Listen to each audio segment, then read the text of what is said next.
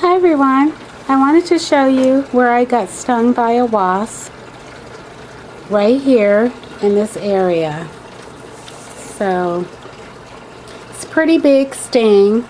I was actually cleaning the windows on the outside of my home, and I just plopped up my step ladder and stepped on it, and next thing I know, a swarm of bees was around me, and one stung right through my pants leg.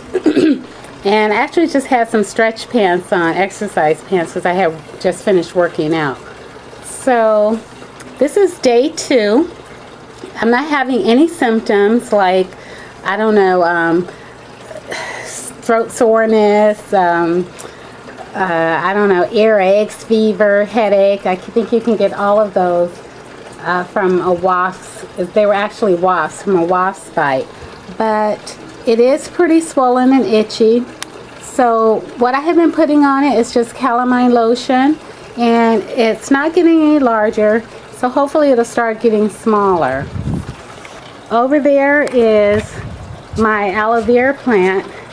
I put calamine lotion on it at night, and I just clip one of those small leaves and split it open, and I rub aloe vera on it, and that has seemed to have been cooling it down and stopping some of the itching. So once again, I just wanted to give you a little update on how to treat a wasp bite, and not to be too alarmed, but if it gets really bad on day 2 or you're getting any of those symptoms, just Google the symptoms and you can find a whole list of symptoms. I would go to your doctor, get it checked out. They even recommend getting a tetanus shot. But anyway, thank you for watching.